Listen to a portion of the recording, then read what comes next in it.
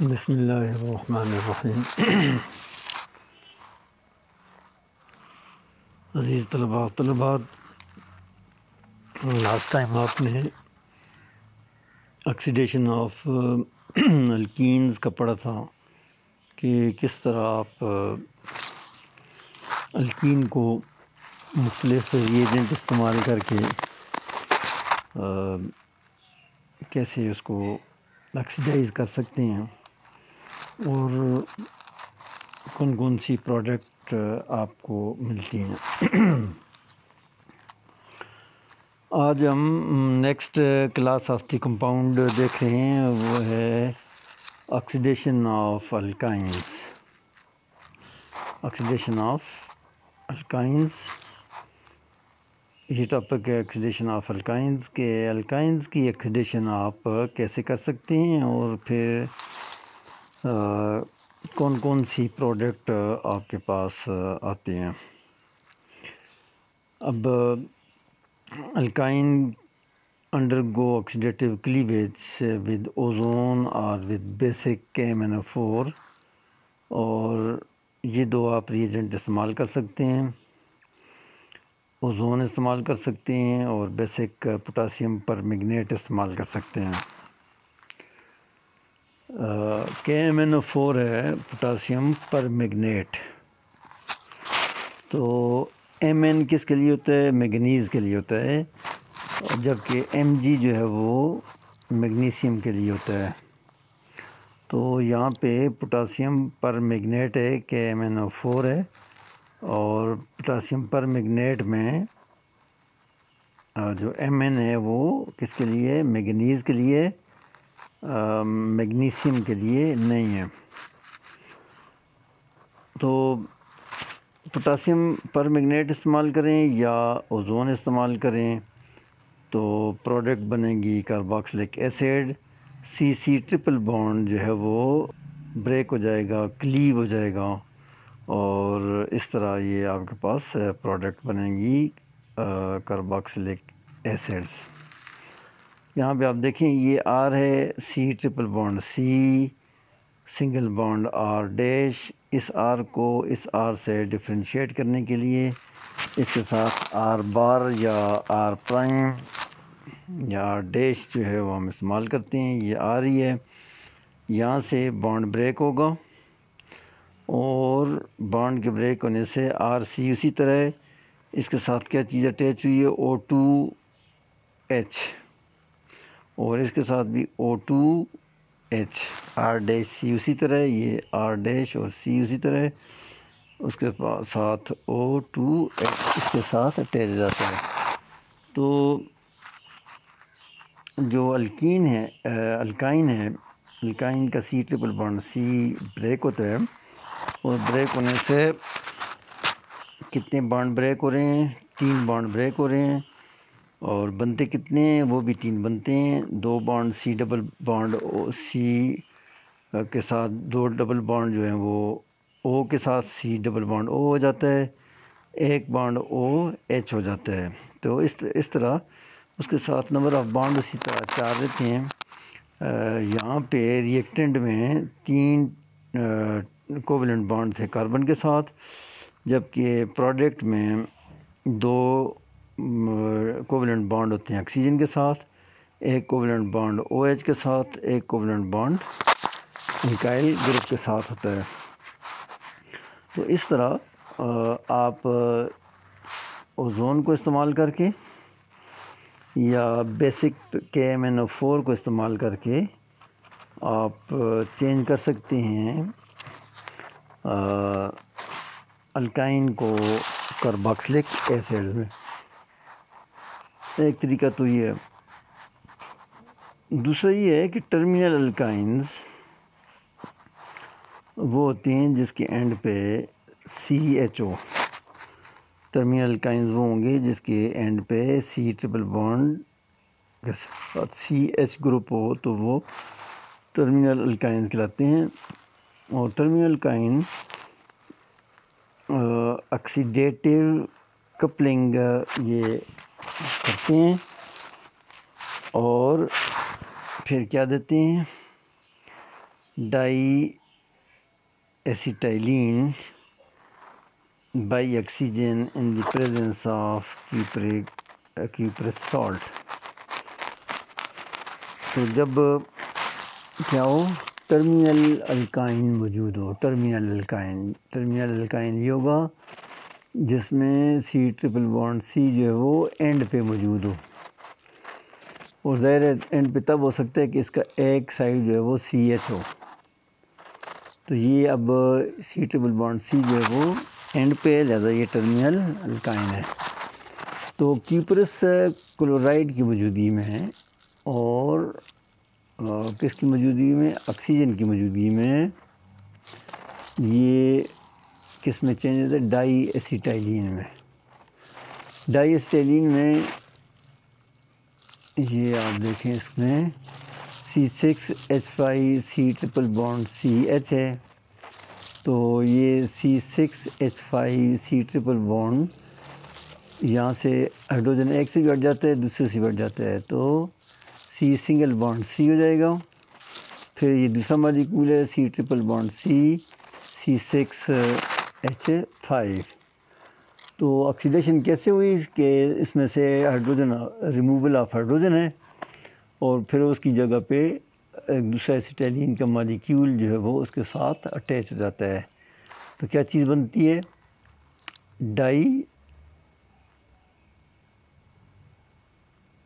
Dye ایسیٹائلین. Dye ایسیٹائلین. Terminal alkynes undergo oxidative coupling. Coupling means formation of the bond.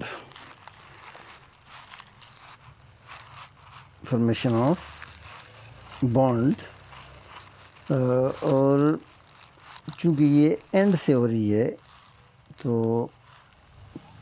یہ کیسے کب ہو سکتی ہے؟ اور جب ٹرمینل الکائن جو ہے وہ موجود ہو تو پھر آکسیجن کی موجودگی میں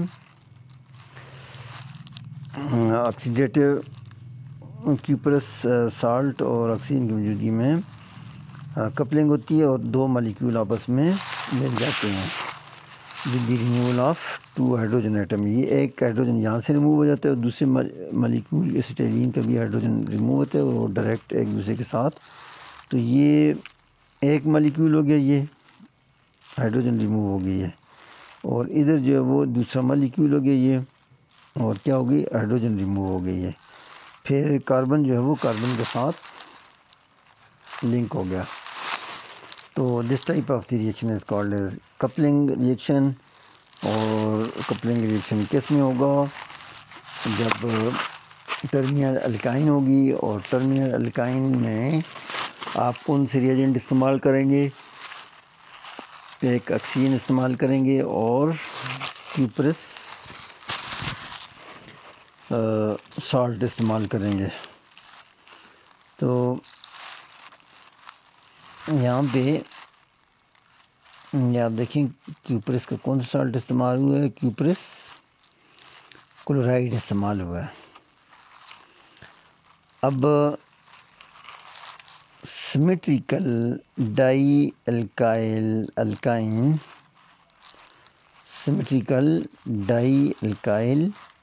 are oxidized to siloines.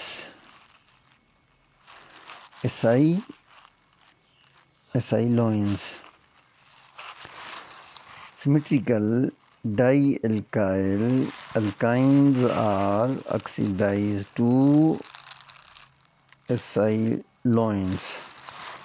Siloines کیا ہوتے ہیں؟ Siloines are class of the organic compound which all possesses the secondary functional group. Thus they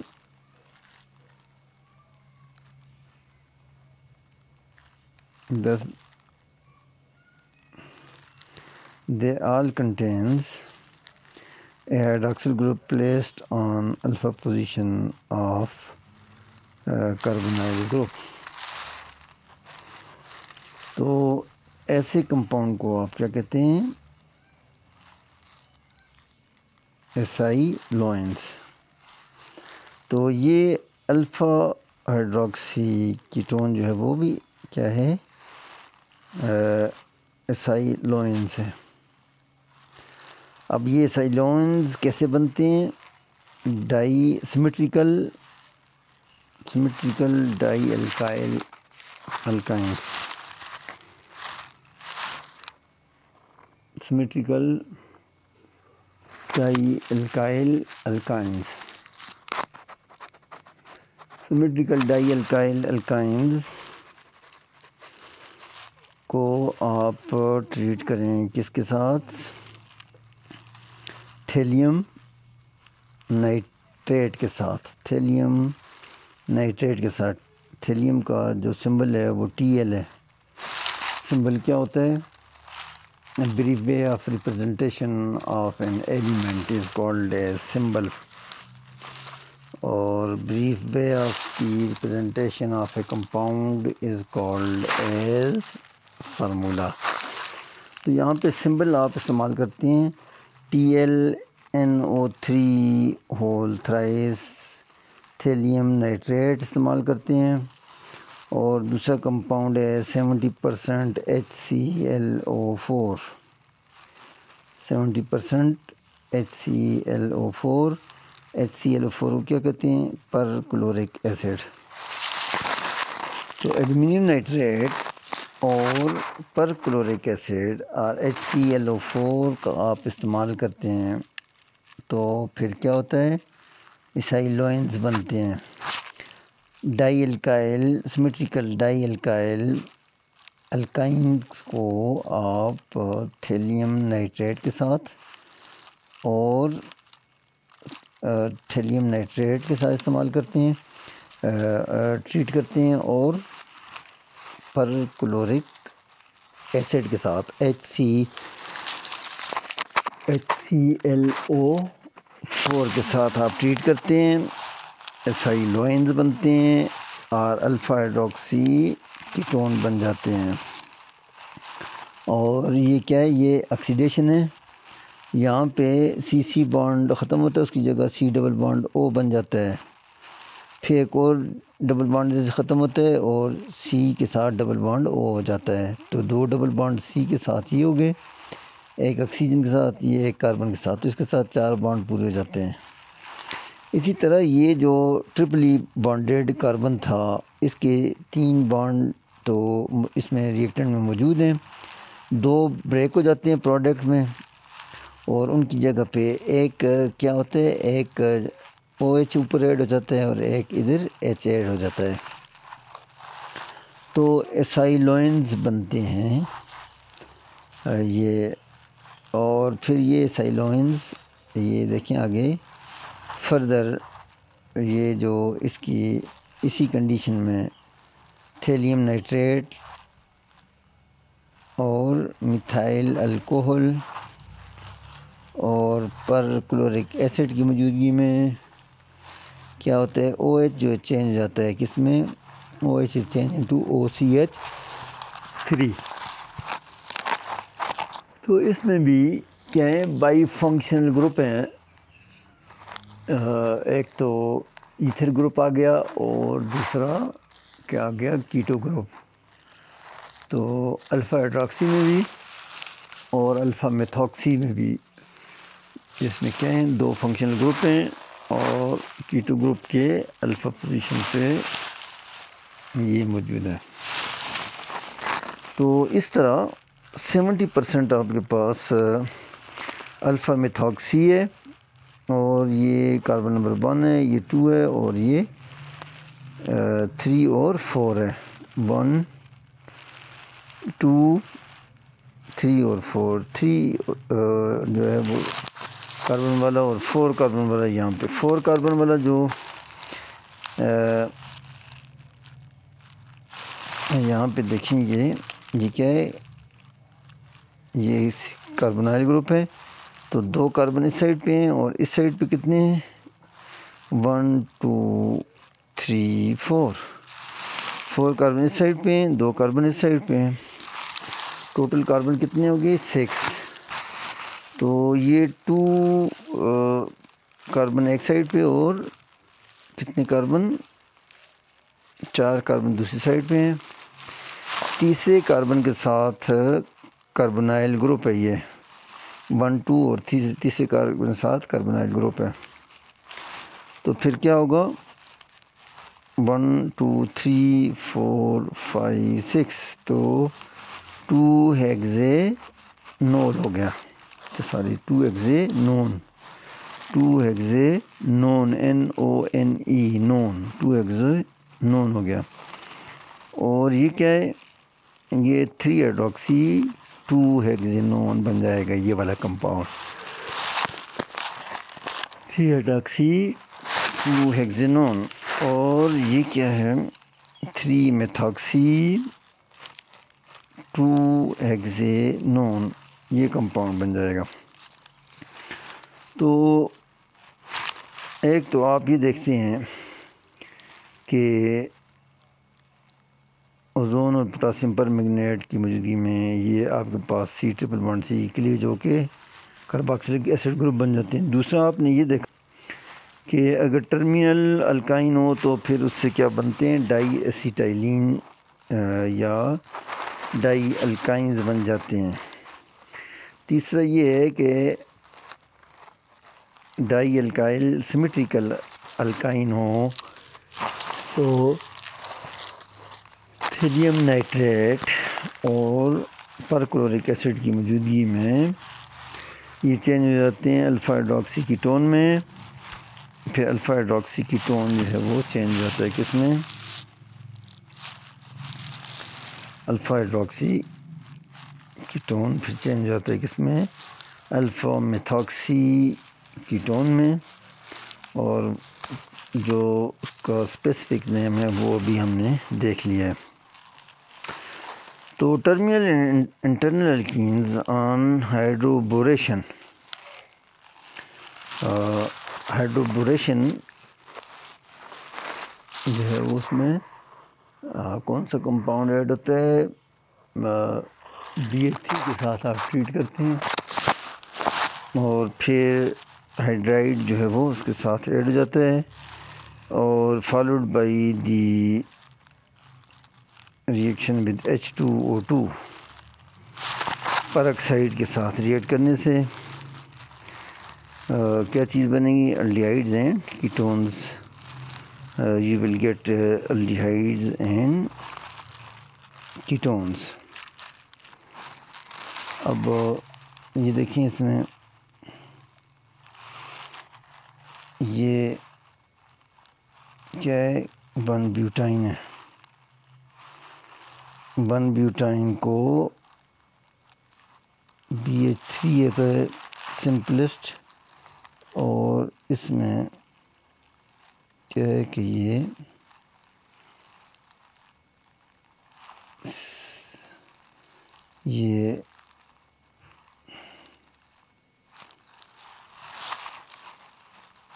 ہائیڈروبورین کے ساتھ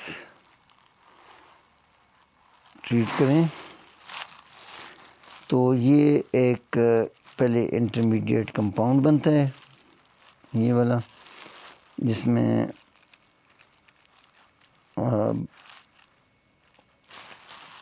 ہائیڈروبورین کے ساتھ ریئیکٹ کر کے یہ والا کمپاؤنڈ بنتا ہے. پھر اس کا آپ H2O2 کے ساتھ ٹریٹ کریں آکسیڈائز کریں تو یہاں پہ یہ اس میں چینج ہو جاتا ہے. یہ CH تو پہلے سے تھا B کی جگہ کیا ہو جاتا ہے OH ہو جاتا ہے اور پھر یہ فردر چینج ہو کے یہ CH3 CH2 تیسرا جو کاربن ہے یہاں پہ CH C تھا تو یہ CHO بن جاتا ہے.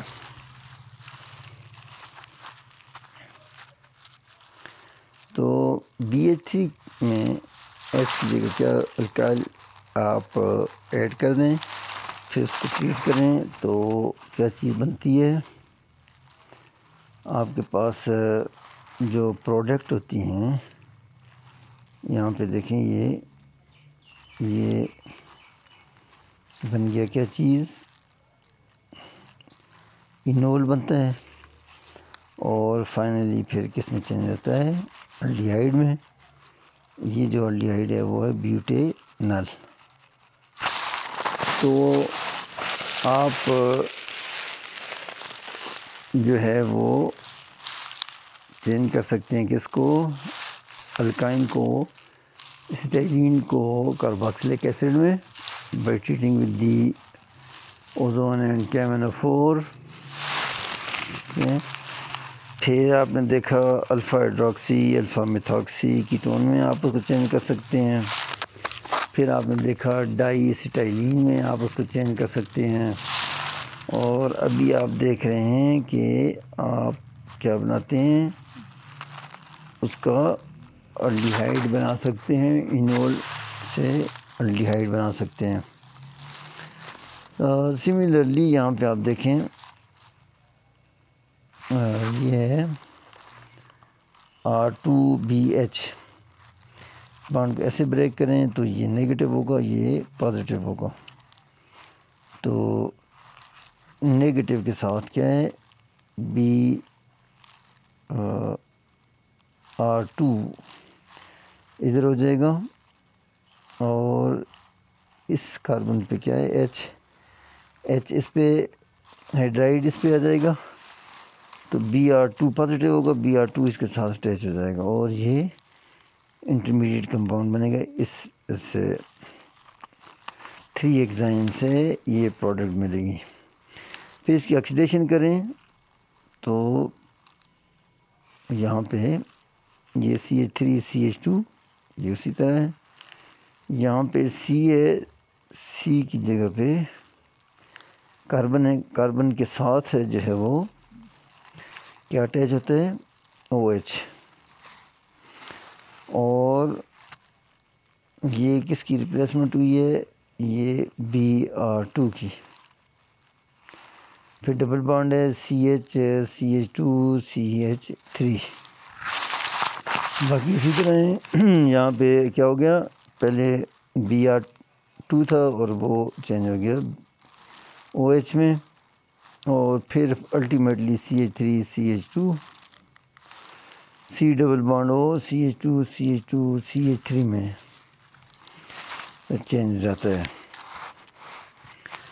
تو یہ کیسے ہوتا ہے،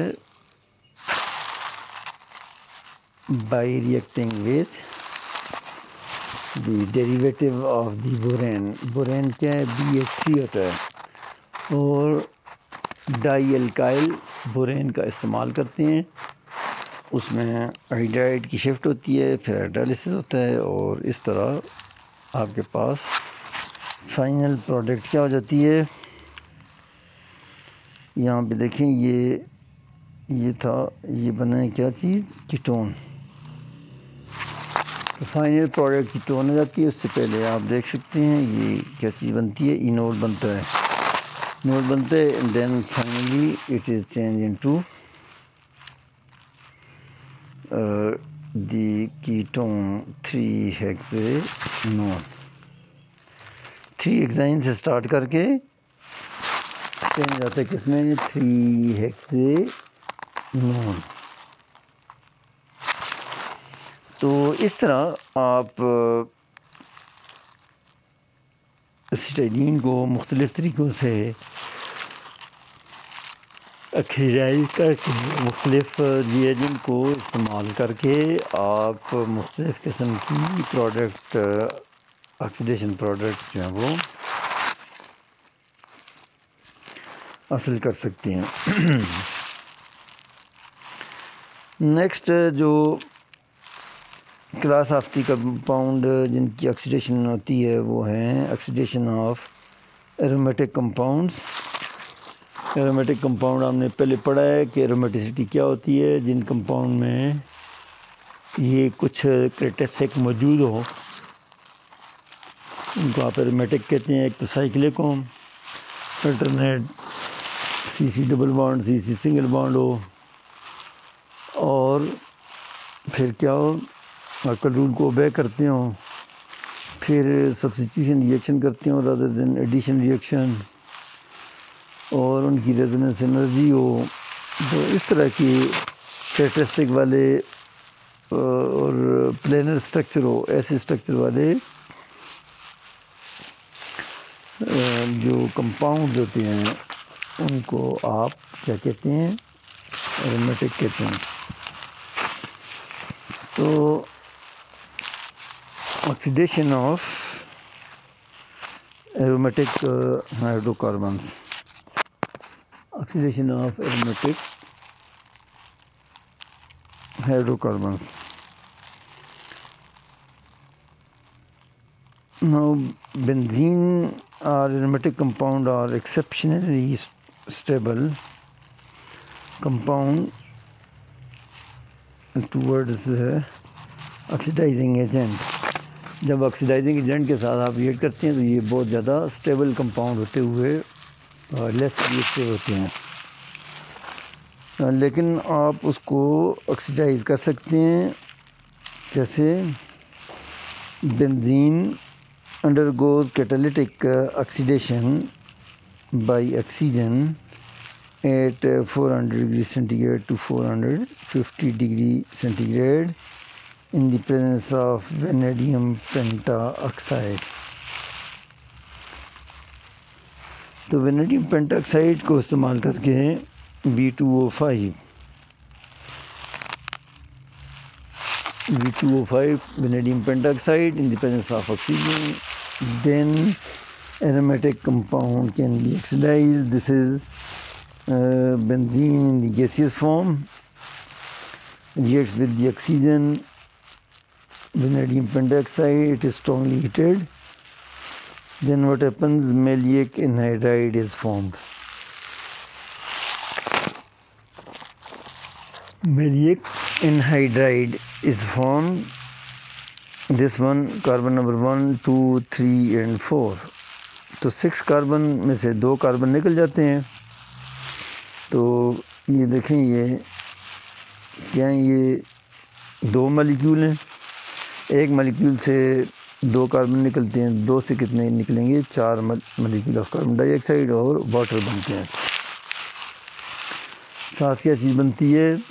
میلیک انہائیڈرائڈ. تو اس طرح کمبینیشن آف آکسیجن ہوئی تو یہ آکسیڈیشن ہو گیا. پھر اس کو H2O کے ساتھ ریئیکٹ کریں اور ہیٹ کریں تو آپ کے پاس میلیک ایسڈ بن جائے گا. میلیک انہائیڈرائڈ سے میلیک ایسڈ بن جائے گا. تو اس طرح میلیک ایسڈ ہو یا میلیک انہائیڈرائڈ ہو تو ان دونوں میں کیا ہوتا ہے کہ جو ایرومیٹک کمپاؤنڈ ہے وہ کیا ہو گیا؟ وہ آکسیڈائز ہو جاتا ہے. پھر اسی طرح کنڈینسڈ ایرومیٹک ہائیڈروکاربن جیسے یہ کیا ہے؟ یہ نفتالین ہے. نفتالین کو CrO3 اور ایسیٹک ایسڈ کی موجودگی میں آپ اس کو 10 ڈگری سے 20 ڈگری پہ ہیٹ کریں تو یہ چیز بن جاتی ہے 1,4 نیفتا کینون. 1,4 نیفتا کینون کس سے بنے گا؟ نفتالین سے. تو اس میں کیا ہوئی؟ Combination of oxygen. تو یہ اس کی کیا ہو گئی؟ آکسیڈیشن ہو گئی. تو اس کا پرٹیکولر نیم کیا ہے؟ 1,4 نیفتا کینون. اب 2 رنگ ہوں فیوز تو اس کو آپ نفتالین کہتے ہیں. 3 رنگ بنزین کے جڑے ہوئے ہوں اور اسٹریٹ لائن میں ہوں تو پھر اس کو آپ کیا کہتے ہیں؟ انتھراسین. اب انتھراسین کو آپ آکسیڈائز کر سکتے ہیں. یہ ریئیجنٹ ہے. ان کی موجودگی میں کیا ہوتا ہے کہ یہ ان دو پوزیشنوں پہ کیا چیز بن جاتی ہے، سی ڈبل بانڈ او ادھر بھی اٹیچ ہوتا ہے، سی ڈبل بانڈ او ادھر بھی اٹیچ ہوتا ہے۔ نام کیا ہے اس کمپاؤنڈ کا؟ یہ انتھراکینون بن جاتا ہے۔ پھر یہ ایک کنڈینس کمپاؤنڈ ہے جس میں ہیں تو تین بنزین رہیں لیکن اسٹریٹ چین میں نہ ہوں، تو پھر اس کو کہتے ہیں فینانتھراسین۔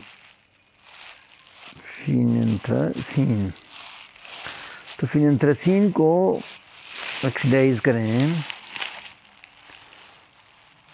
K2Cr2O7 پوٹاشیم پر میگنیٹ H2SO4 H2O اس کی موجودگی میں، تو یہاں پہ جو ڈبل بانڈ تھا یہ آ جاتا ہے، سی ڈبل بانڈ او اور سی ڈبل بانڈ او رہ جاتا ہے۔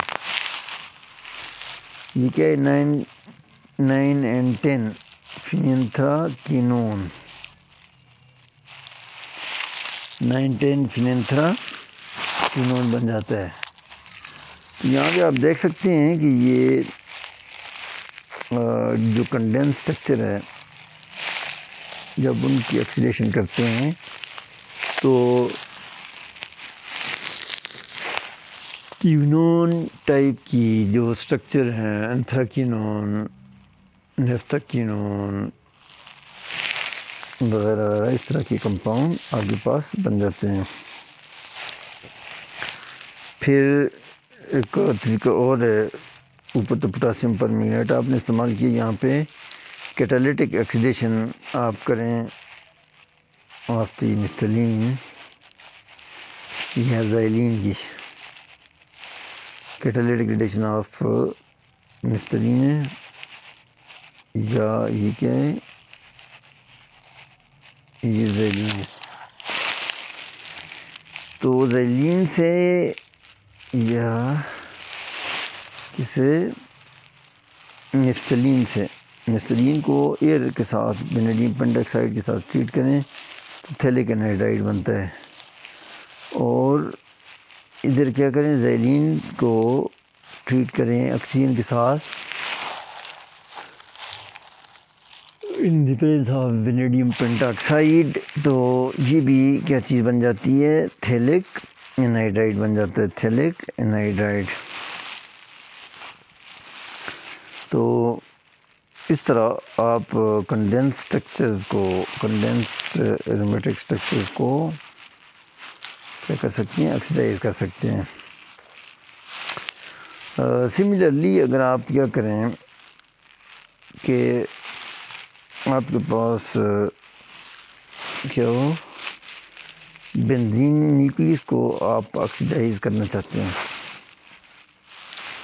تو آپ کیا کریں گے، یہاں پہ آکسیجن استعمال کریں گے، تو جو الکائل گروپ ہے وہ چینج جاتا ہے کس میں، COOH میں۔ تو جو الکائل گروپ ہے بنزین کے ساتھ وہ آکسیڈائز ہو کے سائڈ چینج ہے، وہ کارباکسلک ایسڈ میں چینج ہو جاتا ہے، بنزوئک ایسڈ بن جاتا ہے۔ اگر آج وہ CH3 ہو تو اس کمپاؤنڈ کو کیا کہیں گے، ٹالوین۔ اگر جو وہ سی جو وہ یہ آج جو CH3 ہو ٹالوین ہوگا، آج وہ یہ آج وہ CH2 CH3 ہو تو ایتھائل بنزین ہوگا، اور آئسوپروفین دس از آئسوپروپائل بنزین۔ آئسوپروپائل بنزین اگر آر ہو تو پھر اس طرح اس میں آپ پروڈکٹ دیکھ سکتے ہیں، ایک تو کارباکسلک ایسڈ ہوگا، آر جو آکسیڈائز ہوگی اس میں چینج ہو گیا، پھر الکلائن KMnO4 کے ساتھ آپ اس کو ریفلیکٹ کریں تو آپ کے پاس کیا چیز بنے گی، you get the benzoic acid. تو اگر R2 جو ہے وہ آئسوپروپائل بنزین ہو تو پھر اس طرح مختلف پروڈکٹ جو ہیں وہ آپ کے پاس بنتی ہیں. اس طرح جو ہے وہ کیا ہوتی ہے آکسیجن کے ساتھ آکسیڈیشن آپ کر سکتے ہیں. آکسیڈیشن کر سکتے ہیں کس کی کہ اگر بنزین کے ساتھ کوئی سائیڈ چین موجود ہو. Similarly, toluenes can be oxidized to benzaldehyde.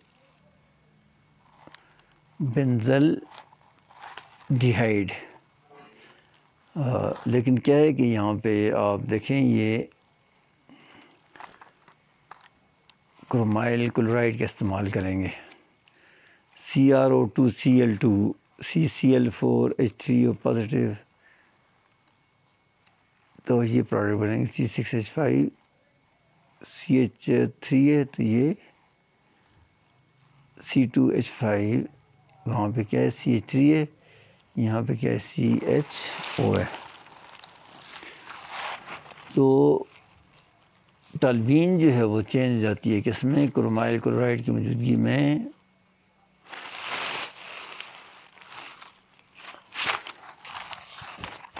کرومائل chloride کی موجودگی میں اور CCl4H2O کی موجودگی میں کس میں چینج آتی ہے بینزلڈیہائڈ میں. سملرلی گرام نیگیٹو بیکٹیریا جو ہم کیا کر سکتے ہیں وہ بھی آکسیڈائز کرتے ہیں. جب آپ اس کا کلچر بناتے ہیں, کلچر کیا ہوتا ہے ایک کلچر تو ثقافت کو کہتے ہیں, non physical part of the body کو کلچر کہتے ہیں. لیکن یہاں پہ مائکرو آرگنزم کا کلچر کیا ہوگا, یہ ہوتا ہے selective media are use for the growth of only selected micro organisms. تو سلیکٹیو میڈیا جو ہے وہ استعمال کرتے ہیں for the growth of selective bacteria. تو دی growing of the bacteria, multiplication of the bacteria is called as culture. تو cultures میں سے آپ کیا کرتے ہیں, اس میں سے مائکرو آرگنزم لیں, ان سے بھی آپ کیا کر سکتے ہیں آکسیڈائز کر سکتے ہیں. یہاں پہ یہ آر ہے اور آر سے یہ اس کے ساتھ آر اٹیچ ہے, تو یہاں پہ آپ دیکھیں آر اسی طرح ہے, اس کے ساتھ آرتھر پہ بھی او ایچ ہے اور اس کے میٹا پہ بھی او ایچ ہے. 2,3 ڈائی ایڈوکسی سائکلوہیگز 4,5,4,6 ڈائی ایونٹ. تو اس طرح آپ دیکھ سکتے ہیں کہ کیا چیز بن جاتی ہے. یہ ڈائی اولز بن جاتے ہیں, ڈائی اولز جس میں ڈائی اول کے ساتھ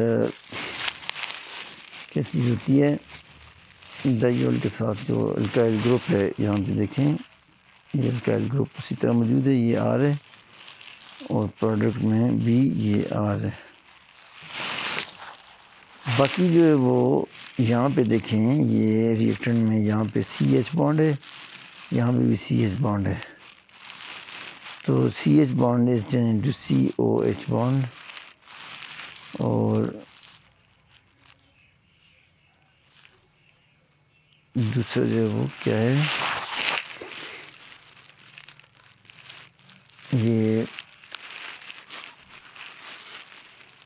آپ اس کو آکسیڈائز کر کے آر جو ہے وہ آر کی جگہ رہے گا، اور اس کا یہاں پہ ایچ جو ہے وہ او ایچ میں چینج ہوتا ہے، یہاں پہ سی ایچ بانڈ سی او ایچ بانڈ میں چینج ہوتا ہے 2,3 ڈائی ہائیڈروکسی سائیکلو ہیگزا کیا ہے 4,6 ڈائی این میں چینج جاتا ہے، اور اس کی ییلڈ جو ہے وہ کتنی ہے 6 to